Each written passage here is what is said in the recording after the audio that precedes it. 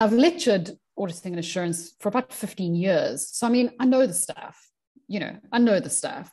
And I say to them, like, if I look at the questions and the case studies that you're getting, do you think I look at the question and just know the answer?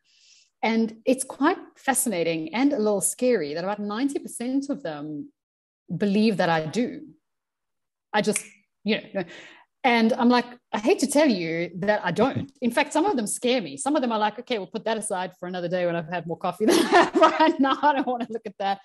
I don't know. I'm going to have to work at this. I'm going to have to pull it apart and think about it. And my point to them is, you have to think about it. You have to think about it. Yeah. In the exam, they're having to think about it. Yeah. But if we have the skills through knowledge of the framework, if we have the analytical skills to understand the structure of the question and the key words within it, I can normally have a go.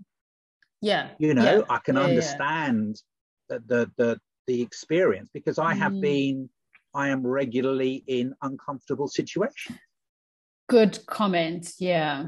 Because that's not a comfortable situation for any of us when you're faced with something and you're like, good question.